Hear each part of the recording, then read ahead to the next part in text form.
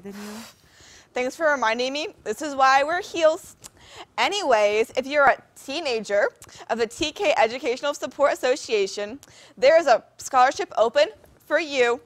You should also add that if they want to sign up, they should go to the Student Services website, click Scholarship News, and there you'll find the link to apply. Well, I was going to say that, but you just stole my line, so thanks.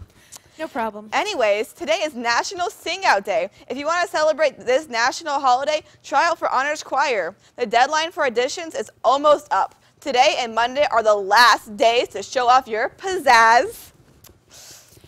Anyone auditioning needs to speak with Mrs. Oprah about their choice in song to sing, and they also need to be able to sight read and answer theory questions. Now to Connor with the weekend weather. Dun dun dun! dun. Poof. Hey guys. All right.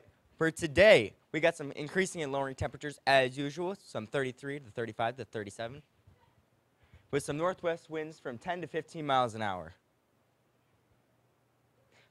For today, we got a high of 37 and a low of 20. For Saturday, we got a high of 26 and a low of 28. And for Sunday, we got a high of 51 and a low of 30. Whoa. On that radar right now, we don't got much going on. Back to you guys. Pop! Soda. Pop! It's soda. It's 2 against 1. It's pop. Well, if you're a pop Soda. Anyways, make sure to keep those tabs on your choice of beverage because the Ronald McDonald House is partnering up with Cars Village to help with operating costs for the families in need. Collect your tabs over the next few weekends and bring them in Thursday, April 25th to your first hour teacher. The winning class will win a free prize per student on service day. Do the teachers around TK inspire you? Because, you know, they inspire us. And if you want to become a teacher, you should turn in your work experience and cadet teaching applications for the upcoming school year.